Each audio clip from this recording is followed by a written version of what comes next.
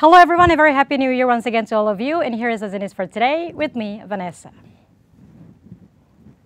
Portugal expresses its commitment to continue the cooperation with Timor-Leste.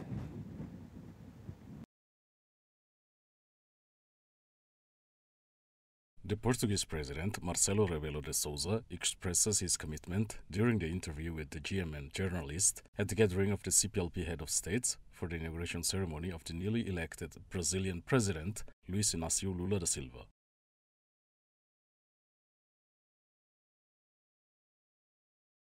Com Portugal e Portugal com Timor-Leste. And Portugal with Timor-Leste, whether in terms of joint projects in the economic field, in the field of infrastructures and basic investments, we can help make Timor-Leste a platform for European products and in particular Portuguese products, such as in scientific research and also in such matters like renewable energies and digital material. Uma espécie de plataforma. Apart from the cooperation in such specific areas based on the Timor-Leste needs, Portugal also committed to establish cooperation in agriculture and technology areas with Timor-Leste. At the same time, Marcelo Rebelo also offered the dinner state for head of state as well as the CPLP member states and their delegation, includes CPLP Executive Secretary Zacarias Albano da Costa from Timor-Leste.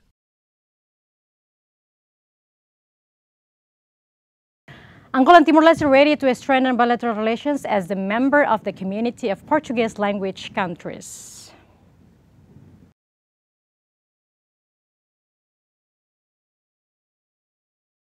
In his official visit to Brazil, President José Ramos Horta met with his counterpart, João Lourenço, the Angolan president, in the Royal Tulip Hotel, Brazil. During the meeting between both presidents, there was talk about bilateral relations and strengthening the cooperation between the community of Portuguese language countries or the CPLP state members.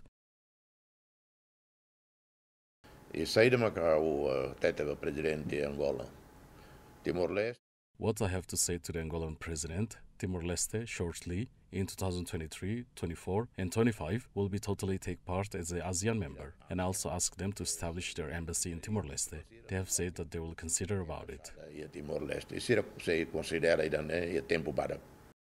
In the same occasion, Horta also invited the Angolan president to visit Timor-Leste in short term and establish the Angolan embassy in Timor-Leste. The Timorese president had taken some chance to have met with newly elected Brazilian president Luiz Inácio Lula da Silva at the Itamaraty Palace in Rio de Janeiro, Brazil. The regional comprehensive economic partnerships help promote regional economic growth and stabilize confidence of member states. An expert in an interview with China Global Television Network said the regional comprehensive economic partnership has made positive contributions towards the development of regional economy while boosting confidence of member countries against the backdrop of global headwinds. During the interview, Li Yong, chief researcher at the DNC think tank, summarized the achievements and results of promoting economic growth since the implementation of the RCEP, the world's largest trade deal.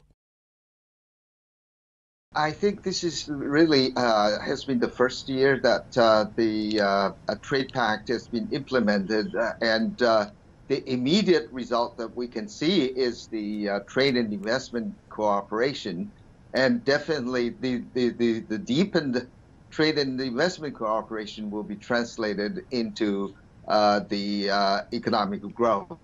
And in terms of trade, as you mentioned earlier, China has benefited from the trade pact and the other countries too. Li highlighted the role of RCEP in boosting trade volume and economic growth in the region. He noted that Thailand's trade with the rest of the RCEP member countries in the first 9 months of the 2022 registered 10.1% growth. Meanwhile, Japan's exports of agriculture, forestry and fishery products registered a historic high. In terms of economic growth, Vietnam is hopefully going to register an over 8% of GDP growth, while Thailand is expected to register a growth of over 6%. He said that Malaysia also registered a GDP growth of 40% in the third quarter of last year. RCEP took effect in Indonesia, which is expected to benefit Indonesia's infrastructure and regional economic growth, although some lawmakers have expressed concerns that this could have an impact on local businesses. Exactly. I think, all the countries actually have done their own studies in terms of the pros and cons of being a part of RCEP, and Indonesia took about a year to ratify the trade pact, and obviously this is a strong commitment by Indonesia to the multilateralism in the region, but also a result of the cost and benefit analysis. The International Monetary Fund forecasts global economic growth to be 3.2% in 2022 and growth in the Asia-Pacific to be 4%.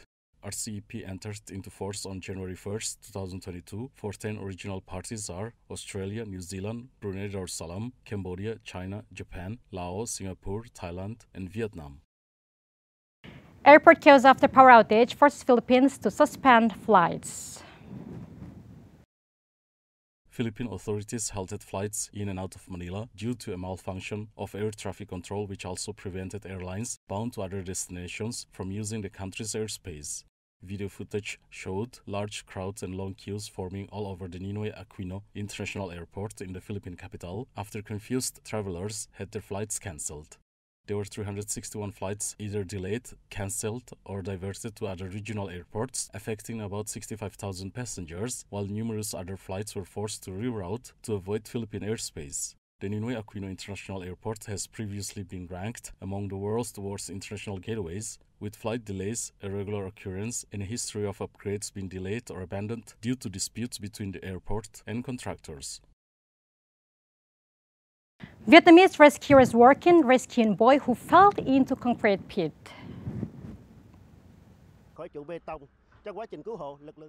Local media reported rescuers in Vietnam were working to save a 10-year-old boy who fell into a deep hole at the construction site. Footage from the VTV showed Tha Ly Hao Nam on CCTV footage walking inside the construction area before falling into a concrete pit. They say it was 35 meters or 115 feet deep and only 25 centimeters wide. VTV said rescuers were digging 35 meters deep around the concrete pit to reach the boy. The space was so tight that even a rope will not fit around him. Video showed authorities pumping oxygen to the boy via a small hose and heavy machinery digging around the hole. According to the local media, the boy's condition was reported to be stable.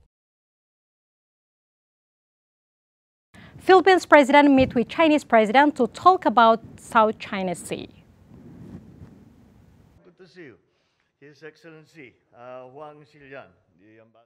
Ahead of his 3-day state visit to Beijing, Philippine President Ferdinand Marcos Jr. reiterated his election campaign promise to shift to a higher gear his country's ties with China. President Xi, as we work towards... Speaking to his cabinet members before his flight, Marcos said he looked forward to his second face-to-face meeting with Chinese President Xi Jinping. The issues between our two countries are problems that do not belong between two friends, such as Philippines and China. According to a Philippine official, a deal is expected to be signed during Marcos' visit, which allows Manila to formalize a chain of direct communication with China to avoid miscalculation and miscommunication in the disputed South China Sea. The Asian neighbors are longtime rivals in the South China Sea, a strategic waterway through which billions of dollars worth of goods pass each year. China claims most of it despite an international arbitration ruling invalidating that claim in 2016.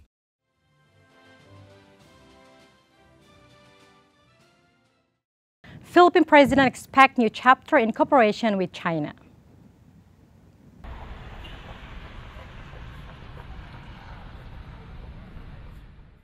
Philippine President Ferdinand Romualdez Marcos Jr. hopes the visit to China will open a new chapter in bilateral cooperation. As I leave for Beijing, I will be opening a new chapter in our comprehensive strategic cooperation with China. We will seek to foster a meaningful relation and broaden our cooperation in various areas such as agriculture, energy, infrastructure, science and technology, trade and investment, and people-to-people exchanges, amongst others. I look forward to my meeting with President Xi as we work towards shifting the trajectory of our relations to a higher gear that would hopefully bring numerous prospects and abundant opportunities for the peace and development to the peoples of both our countries.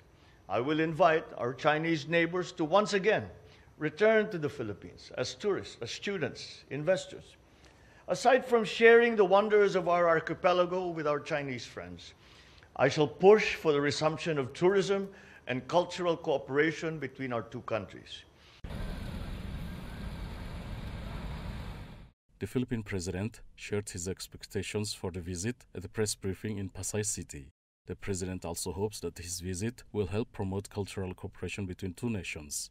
His first visit to China is official visit to a non-ASEAN country since assumed the presidency in June 2022.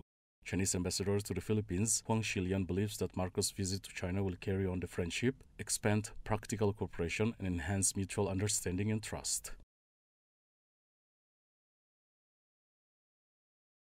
China mutually implements RCEP agreements with Indonesia. China is mutually implementing the Regional Comprehensive Economic Partnership with Indonesia following the RCEP took effect for Indonesia. Under the RCEP and on the basis of the agreements under the China and ASEAN Free Trade Area, Indonesia has granted zero tariff treatment to over 700 additional Chinese products, including some auto parts, motorcycles, television sets, clothing, shoes, plastic products, luggage, and chemical products. According to China's Ministry of Commerce, some products immediately enjoyed zero tariffs and other products will be gradually moved to zero tariffs within an agreed transition period.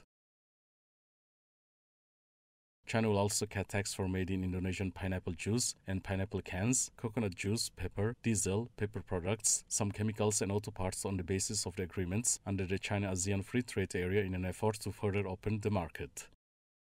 Agreements under the RCEP have already benefited foreign trade enterprises, while the regional industrial development is also welcoming new opportunities. The RCEP also brings new opportunities to an Indonesian paper company in China. Myanmar's military held parade to celebrate the 75th of the Independence Day.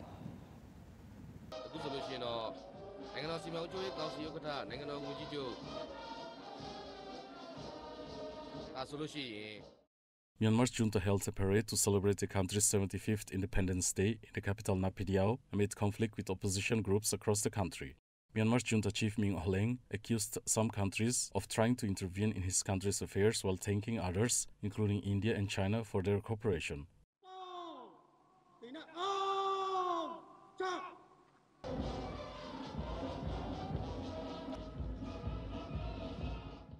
While street protests are now rare, after bloody crackdowns the military is involved in, almost daily clashes with minority ethnic forces and insecurity has spread to swaths of the country as members of a so-called People's Defense Force have taken up arms to fight for a return to democracy.